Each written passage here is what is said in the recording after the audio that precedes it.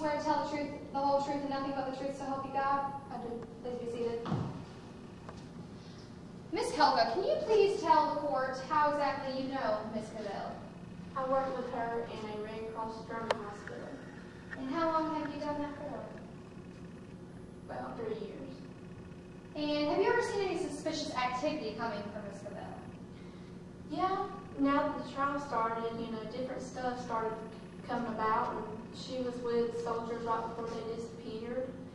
And I found several soldiers hidden in weird places, like in the closets, like they had wandered around the hospital where they weren't supposed to be, and stuff like that. What was your distinct relationship with Miss Cavell?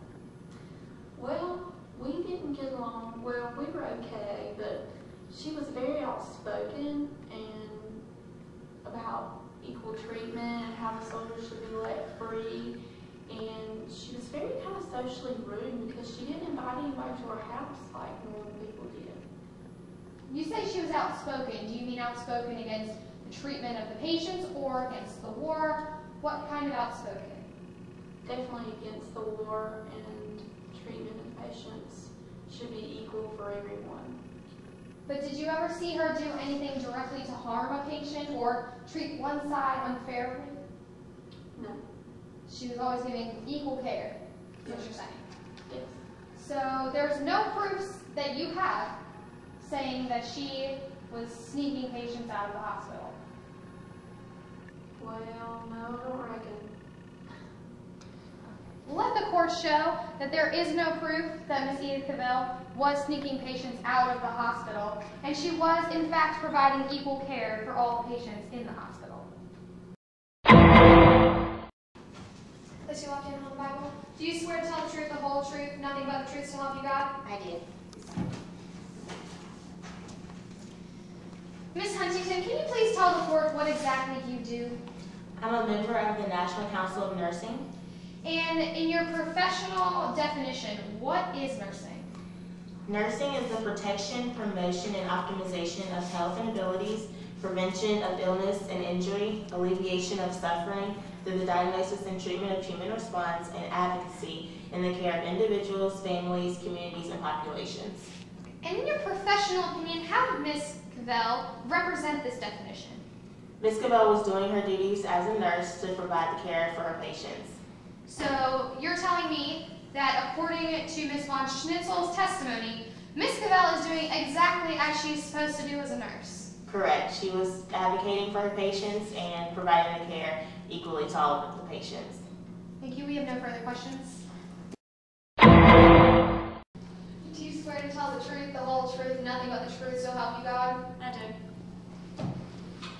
Mr. Conwell, can you please inform the court how exactly you know Ms. Cavell? I was a soldier who was injured in war and was sent to the German Red Cross camps to get help. To clarify, were you German or British? British. And how was your treatment by Ms. Cavell? Very compassionate. She helped me in any way that she could. And in your opinion, does this represent Ms. Huntington's definition of nursing? Absolutely. To contrast, how would you say your German nurses treated you? Like I was a prisoner, which I was in their eyes. But did Ms. Cavell treat the Germans that way? She treated everyone equally.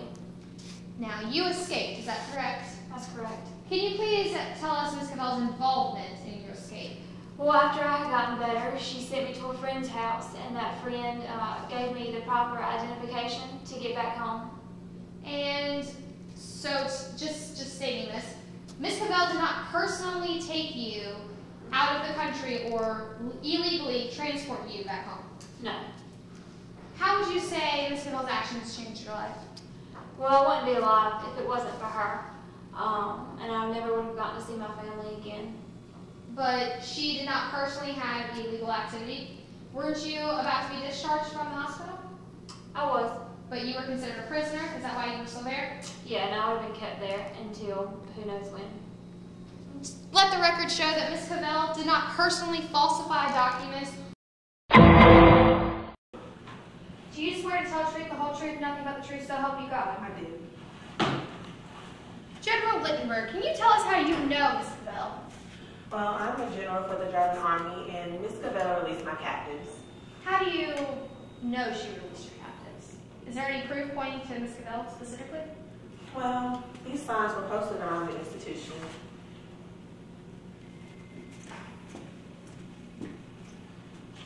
Permission to read? Any male or female who hides an English or French soldier in his house shall be severely punished. Now, General, how do you know Miss Cavell was hiding soldiers in her house? Well, all I know is my captives were gone, and I don't care who did it. I will defend every nurse at this institution until I find out who did this, and somebody will get punished for this crime. So you're telling me that there is no proof pointing to Miss Cavell, you just want someone put behind bars? I just want someone to pay the price for this crime. Whoever released my captives will pay this price. Now, there is no proof saying Miss Cavell did it. Not only did she care for British soldiers in this institution, she also cared for German soldiers. So you're unjustly putting someone behind bars who are taking care of your soldiers just to compensate for your lost prisoners? There were signs posted. Somebody broke the law. I'm mad because they released my captives, and I want somebody to pay the price. Somebody? Why does that somebody have to be Miss Cavell? Well, they say she did. I didn't see it, but all I know is my captives are gone. That's exactly right. You didn't see it. You don't know that Miss Cavell did this. So you were unjustly punishing a godly woman who was just trying to take care of her soldiers, including German ones. Is that correct? Yes, it doesn't matter who did it. Somebody's going to pay. So you have no reason to think that Miss Cavell did it, besides people were saying. Whoever did it, I don't care who it is, they're going to pay the price because my captives are gone. Well, why does that person need to be Miss Cavell? You have no proof stating that she... I don't care who it is. Order the court. You're dismissed. Thank you. Let the record show that there is no evidence pointing to Miss Cavell that the German army just wants somebody to compensate for their lost soldiers, and Miss Cavell is completely innocent. Do you swear to tell the truth, the whole truth, nothing but the truth, so help you God? I do. Seated. Miss Cavell, can you please give the court your viewpoint on this particular situation? Well, I was always taught through nursing school and through my training that we were to give all patients, regardless of their political beliefs, regardless of their background, their status, and anything, to be treated equally and with the utmost respect that they deserve as human beings and as children of God. And how would you say you gave that equal care? Well, we housed both German and British soldiers, and I treated the German and the British like I would if it was my brother. But would you say, in retrospect, that the German nurses did the same thing? Definitely not. So in your personal opinion, they did not uphold the values of a nurse? No, not at all. And can you enlighten us on to why you made the decisions that you did? Well, like I said earlier, our training as nurses was to treat everyone and everyone regardless. And then as a Christian, I was always taught that it didn't matter who anyone was. They were all children of God and deserved to be treated with respect. Can you enlighten us on to exactly how the British soldiers were treated? They were treated like dogs. They were just given the bare minimum of care. It was just not a humane situation. And in your opinion, was it fair that you as a nurse were also taking care of German patients and treating them with the utmost respect, and our British soldiers were not? Well, I wouldn't call it fair, but I would call it the right thing to do. I would just, in that situation, I would hope that everyone would have that viewpoint. So, it wasn't fair, but it was the right thing. We are not questioning. The court will recess for a verdict. All rise for Judge Jeffries.